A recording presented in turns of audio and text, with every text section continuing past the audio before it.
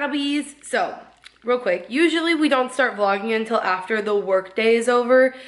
My work day really never ends, but normally until Madison's work day is over, we don't start vlogging. But really quickly, I wanted to show you our new little advent calendar, and I wanted to pull something out of it because I don't have any plans for what we're gonna vlog today, except that I think we are gonna go to the grocery store. Madison says yes. And a gym. Oh, I'm not going to the gym. I feel like a fatty.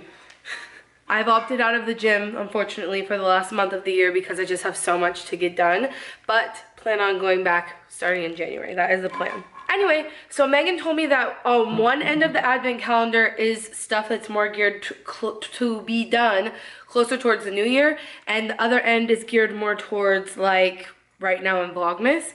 So we have to pick one, and then we'll see what it says and decide if it's, you know, doable feasible or not. Yeah, so I'm gonna have Madison read it. Okay. I don't want to mess it up. Okay, here you go. Drum roll.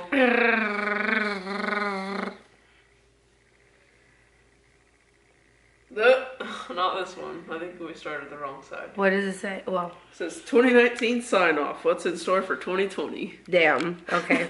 Well, now we know which end is what. Let me put this one back. Will you go pick one from over there while I put this one back? Also, we know what we're gonna get on the last day now. All right, what do you got? Let's decorate. Low zero waste holiday decorations.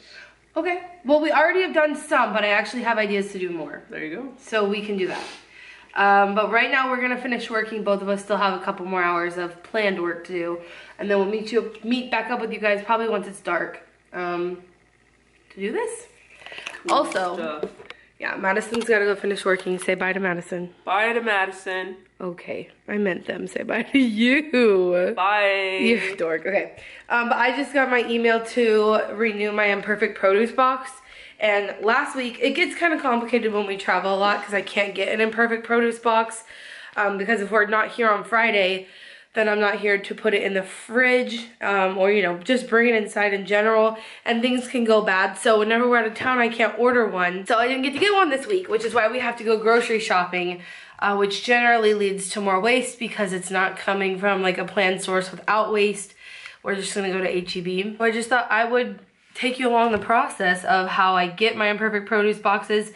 If you guys haven't heard me talk about them before, it's basically the service we use to get groceries. Used to it was just produce, but they recently started having other sort of foods that were like overstocked or that like are getting thrown away that are not just produce. So now it's more than just that. Basically, this is stuff that farmers can't sell or grocers can't sell that would otherwise be thrown out. They put them in these boxes and then we can buy them.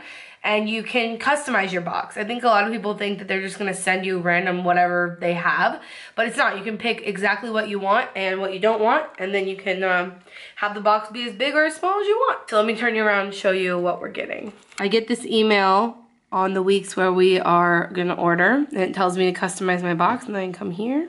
And it auto-populates some stuff for you, but you can just take off whatever you don't want and go back in. And what I always do is I always go into the filter and filter by Imperfect, because they have some things that are like, I don't know what the other things are, how they get here, but if you always pick Imperfect, it means that those are things that were gonna go to waste. So I always pick Imperfect. And then I start scrolling. Oh, also what's really cool is you can click more info and find out why it was imperfect. So let's see, this guy says, Imperfect pick. Restaurant chains around the country require salmon fillets to be the same precise size and shape. This results in high quality salmon being undervalued simply because it doesn't meet strict specifications. We partnered with this company for the undervalued pieces, allowing it to be utilized the entire fish and bringing you a great value item. So yeah, this is like the part that otherwise I guess would be thrown out. And I've been thinking about making Tippy some treats, so I think I might add this, but let's see what else they have before I do that. I also sometimes like to just like take everything out of here so that I can start from scratch. But these things look good. Like all this, well, we don't need any avocados. And we usually get mangoes, but right now I feel like they wouldn't be much good. Grapefruits, oh my god, please give me more. They're in season right now. And summer squash, yeah, we don't need that. So I'll leave these things and then just scroll through here and see what else is good. Broccoli, one is probably okay. Cherry tomatoes, I love cherry tomatoes. Do we need some right now? Probably not. So yeah, short-coated, that's why these ended up in here. I just think this is such a cool, I love Imperfect Produce so much. I also have like a code that they gave me a long time ago and it still works. Oh, I am zoomed in. Hello, let's zoom out. I have a code that they gave me a long time ago when I did one partnership with them like over a year ago, but I've been using them ever since. I just think the simplicity of ordering this stuff is so easy. It's a great way to reduce your waste and to like support a company like this. So I love Imperfect Produce. I have a discount code. I cannot for the life of me right now remember what the discount is. It might be $10 off your first box. I don't know. I'll leave it linked in the description if I can remember. If I forget, remind me. But I'm gonna go through here, order our groceries. You'll see it when I get it on Friday because we are vlogging every single day. And also I'll catch up with you when Madison's done at the gym so we can go grocery shopping. And Tippy is looking out my window right now. Look at him. Oh my goodness. Oh my goodness, you're the cutest little dude. I love you. I love you so much. Yes, I do. I love you. This is, you guys don't want to know what this is, but this is a plastic bag that my sister got, and I reuse it because I don't pull my hair out, but my hair falls out, and I keep it in here. Wow, that was that too much? I shouldn't have told you that, but that's what it is. Hey, why are you looking at the window anymore? Hey, hey, don't ignore me. So since our task today from the advent calendar was to create what do you call it, more decorations, I think we're gonna go ahead and start using the mason jars on there I've been hinting at you guys about. So some of these I thrifted, some of them I got from my mom actually. My mom had some just laying around from when she used to can stuff, so I got those two from her, and I have had that one for a long time. And then I found these two at the thrift store the other day, which was such a score. These are the really like big ones, and I've never seen them at a store. When I saw these two together, I was like, yes, I had to try to get their little Goodwill sticker off, but aren't they perfect? So my idea for these are to put snow pine cones in here, and you'll see how we're gonna do that coming up in this vlog. But first things first, gotta find pine cones, right? So that's our mission right now. What up, what up, what up, Mattlebees? Alright, so we are, I just turned the light off so it got super dark, but we are headed to find a pine tree, and we're gonna be taking the car today because we don't have much daylight. It gets dark a lot faster. So that's what we're doing right now, is headed to find a pine tree so we can get some pine cones for our decorations. They're on to us. There they are. Look at them. It's like a safari. Bye, girls.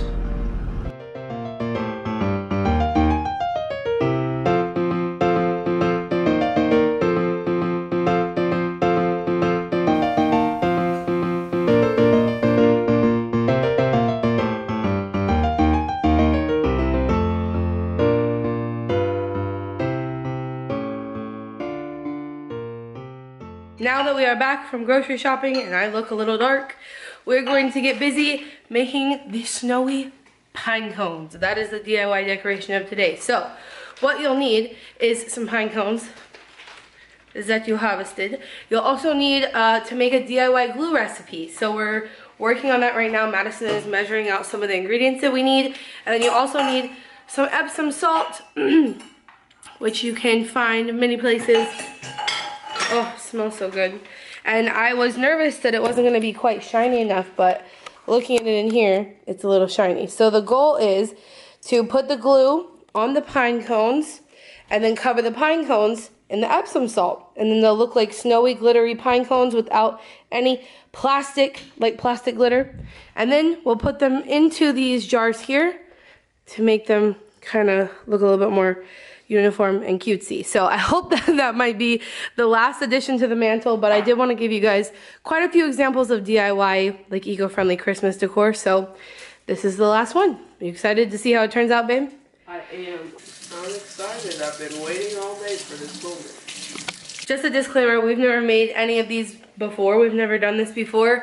I always like to try new things, and I don't really have any favorites. I just like to try doing things different. So Vlogmas will be a lot of that, a lot of experimenting. But we're gonna get started on the glue. I'll link the recipe we're following below, and then maybe you can try it too if you want.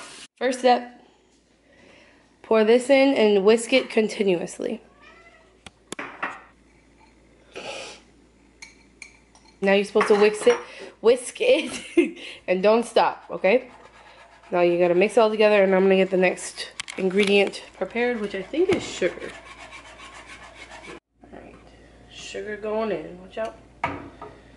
Woo. Keep mixing, it says. Don't stop. Alright, next is vinegar. Baking soda going in. Oh shit. It just turned fucking white. It's gonna start bubbling. Is this a big enough pot? Yes. Hell no, it's not. Uh-oh. Uh-oh. Why is it doing that? This is to the tippy top. Oh, okay, let's get a bigger pot. Hold on, hold on. Oh, this bitch is gonna blow. Blow. This bitch is about to blow. Come on, come on. God damn.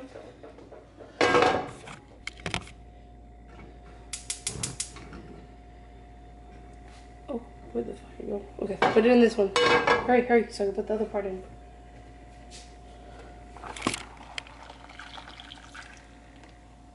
Okay, keep mixing because I have to put the other part of the baking soda in. We're not supposed to stop mixing, it says. Here, take this. I made a little bit of a mess, guys, trying to hurry up and get that pot.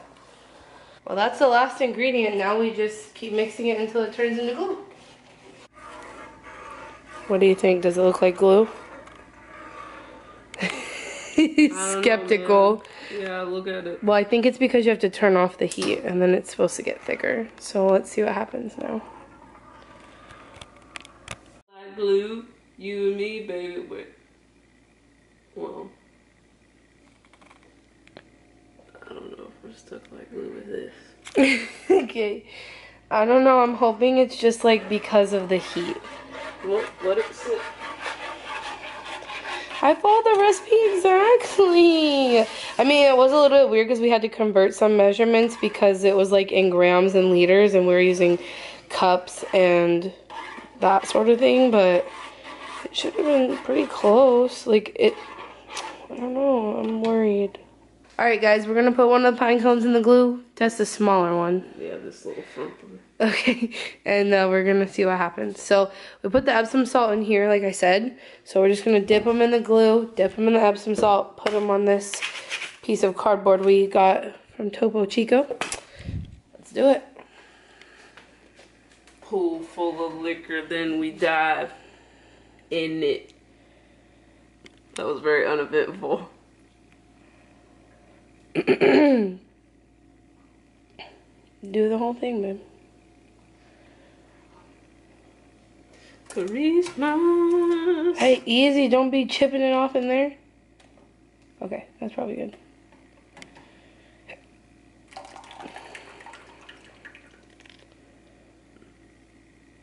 Okay. To the Epsom salt.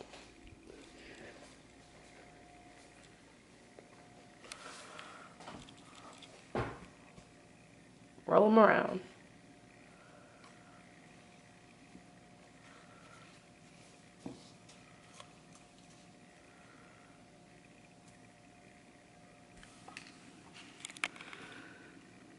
I mean, it might have worked well enough for what we're using it for, right?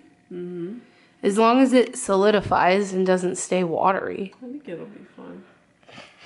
Should That was a good trial. Give it some time? Mm-hmm. Can you see? Oh, it does look like a little cute little snowy pine cone. Do you like it? Madison really didn't know what we were doing when we went in to today's vlog, by the way, guys.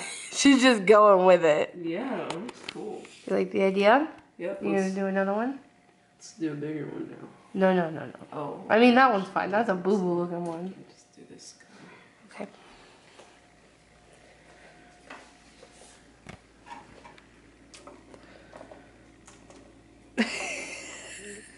What? Why is that funny? You're funny.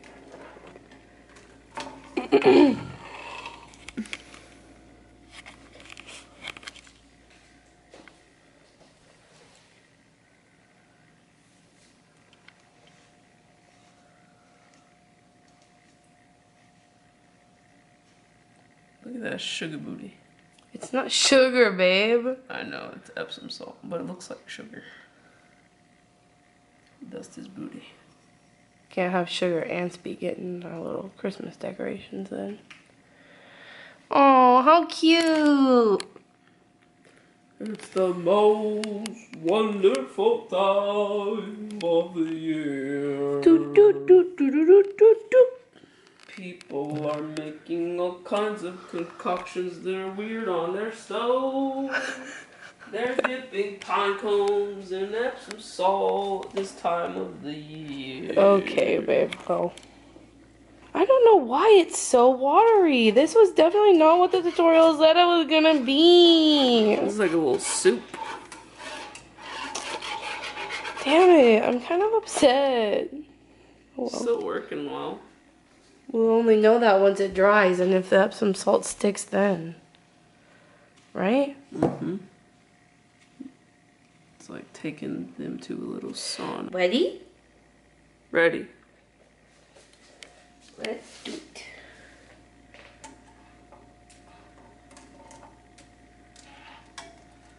See, it works good like that. Sure. You're gentle. I always am. Ready?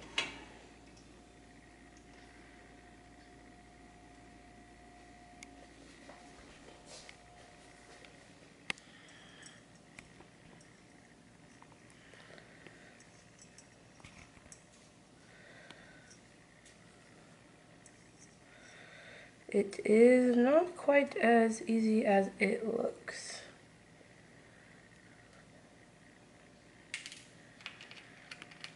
Cute!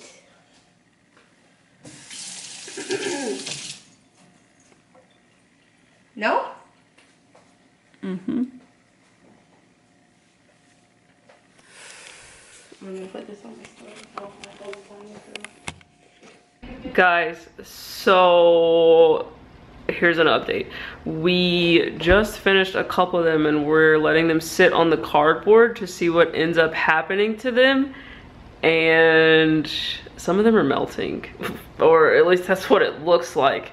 So Shelbi was saying that, you know, she was looking at a recipe where she was having to convert from grams to cups and liters to cups. And we don't use that system, so I don't know if we exactly put all the right ingredients together, but here we are with our 4 little test subjects. So I'm not really sure why, but you know, it kind of looks like it's melting a little bit. Still looks super cute, but yeah, it definitely looks like Olaf from Frozen. This one actually looks pretty good. But yeah, like, why is it sitting in a puddle? I mean, and see what happens. I'm not really sure if we can tweak the recipe at this point or if we just make a whole nother batch. But I mean, we'll see, guys. It is 11:36 on a school night, so maybe not today, but you know, stay tuned. We still have plenty of pine cones, so we still have all these left to play around with because yeah, like, it's like crying. It's emotional. It's very sad right now. So that is the update on how things are going so far. So it looks like we're gonna go ahead and give up for tonight, guys. It's just not working out. It's 11:50 now at this point, and I'm fading quickly. It's 11:50 at this point, and the glue is just not even glue. It's very liquidy. So we're gonna get rid of it. Shelbi wants me to pour it down the sink, but after our rice fiasco, I'm not pouring that down the sink. No way, no way. So I'm gonna figure out how to dispose of it, and then I'm gonna go to sleep. So we will catch you all on tomorrow's episode. Until then, we will catch you later, Madalbees.